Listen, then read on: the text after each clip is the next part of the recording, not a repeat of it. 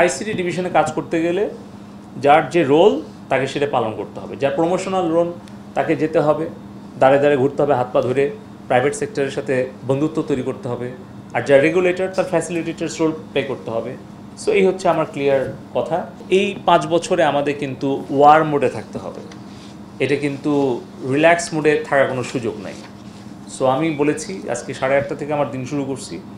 আমি আগামী জুন 30 পর্যন্ত সকাল 9টা থেকে রাত 9টা পর্যন্ত আমি কমিটেড যে 12 ঘন্টা আমি everyday 5 days in a week আমি কাজ করব।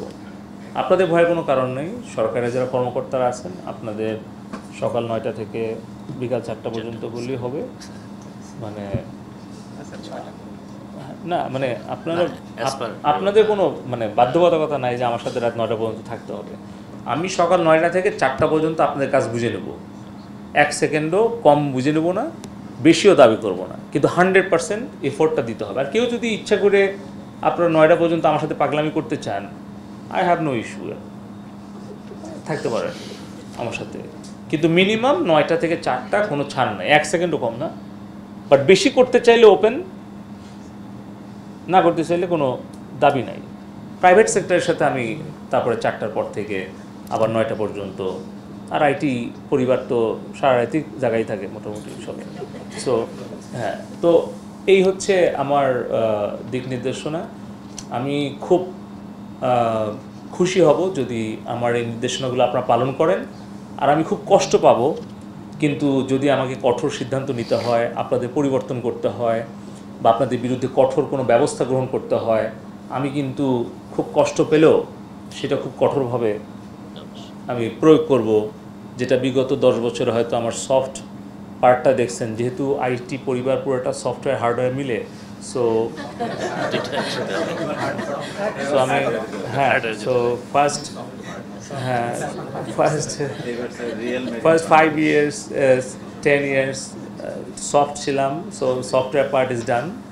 নাও এখন আমি হার্ড ভূমিকা অবতীর্ণ হব। সো আপনারা একটু কেয়ারফুল থাকেন। আমি কিন্তু মানে আমি এখন হার্ড লাইনে চলে যাব। সো বি কেয়ারফুল, যা বললাম এটা আমি করব। তো আগামী 5 বছর আমরা একটা সেকেন্ডও নষ্ট করব না। আমরা স্মার্ট বাংলাদেশ বিনির্মাণের শক্ত একটা ভিত্তি আমরা এই 5 বছর ইনশাল্লাহ তৈরি করব। যখন 41-এ বা 51 সালে যখন আমরা রিটায়ারমেন্টে যাব, তখন যাতে আমরা বুড়া বয়সে আমাদের সন্তান বা নাতিপুতির কাছে আমরা গর্ব করে বলতে পারি যে এই স্মার্ট বাংলাদেশের নেতৃত্ব দিচ্ছ তোমরা, সেইটার পেছনে আমার অল্প হলেও অবদান আছে। আমরা স্মার্ট বাংলাদেশ বিনির্মাণে কাজ করছি। আমাদের হাইটেক পার্কে দেখা গেল যে কোরিয়ান জাপানিজ কোনো কোম্পানি আসলে ইনভেস্ট করতে, হাইটেক পার্কের উচিত হবে তার হাত পা ধরে red carpet, blue carpet, white carpet দিয়ে তাকে নিয়ে আসা। তার কাছে তো ঘুষ চাইলে হবে না যে আপনার জায়গা দেবো, আমার এই টাকা দিয়ে।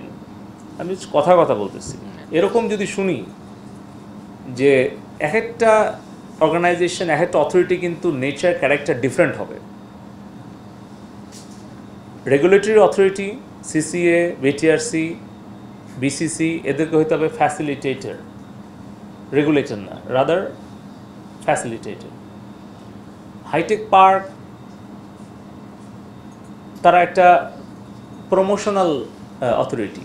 স্টার্ট আপ বাংলাদেশ কোম্পানি,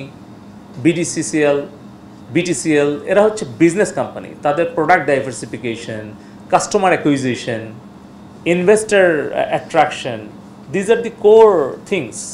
এখানে আপনাকে ভুলে যেতে হবে যে আপনি secretary grade 1 or grade 0 or grade 3। আপনাকে মনে করতে হবে আপনি হচ্ছেন সেলসম্যান, আপনি সেলস পারসন। সো আমার অনুরোধ থাকবে সচিব মহোদয়ের কাছে যে যার যে রোল তাকে সেটা করতে বাধ্য করা। এবং আপনাদের ফ্রিডম আছে। কেউ যদি মনে করেন যে না আমি সচিব, আমি গ্রেড 1, আমি কি জন্য যে একটা কোরিয়ান কোম্পানি হাত পায়ে ধরবো, তাইলে আপনার ফ্রিডম আছে, ইউ ক্যান গো এনিওয়্যার জনপ্রশাসনে বলে।